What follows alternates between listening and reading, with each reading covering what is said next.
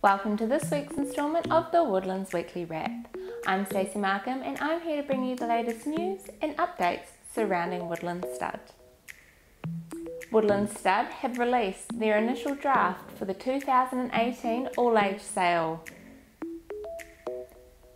The draft consists of 75 weanlings and 1 yearling who will go under the hammer at the Karaka Sales Complex on Friday the 1st of June 2018. The lots can be found on our website www.woodlandstud.co.nz, or I will put a link in the comments section below. Photos, lot details and pedigrees will all be added in the coming months. Ace trotter Speedng Spur was back in the winner's circle on Friday night at Addington. Overcoming his 30-metre handicap, he defied his rivals to trot to career win number 19. The Woodlands Stud, bred and raised son of Pegasus Spur, is now closing in on $750,000 in career earnings. We thank the team at the Auckland Veterinary Centre and also John and Joshua Dickey for all of their work to get him back to the winner's circle. His sire Pegasus Spur also sired a double at Auckland when Our Petite Lady and Puma Road both recorded stylish victories. And Pegasus Spur's daughter Sarah Palin had her final start before being retired at the Waimate meeting on Sunday. She had 10 wins, 50 placings and over $120,000 in stakes during her career. Woodlands Stud wishes her a long and happy retirement.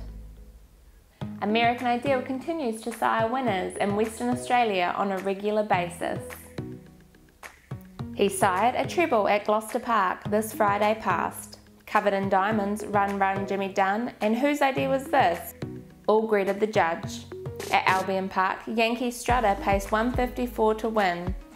Isaac won at Launceston, and Duke of Wellington was an impressive winner at Wairio in 153.3 with a closing half of 56.2. Bettor's Delight cast a big shadow over the races at Auckland and Addington last Friday night.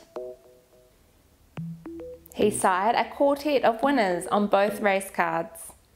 At Melton, his daughter Party On won the Group 3 Jodie's Babe for new trainer Dean Braun. At Launceston, Juniper won on debut in the 2-year-old race for the legendary Rattray clan. Liz Delight won the Collie Cup and Passion's Delight added the Port Pirie Derby to her CV. That's everything for this week. Thanks for watching. We look forward to bringing you another instalment of the Woodlands Weekly Wrap next week.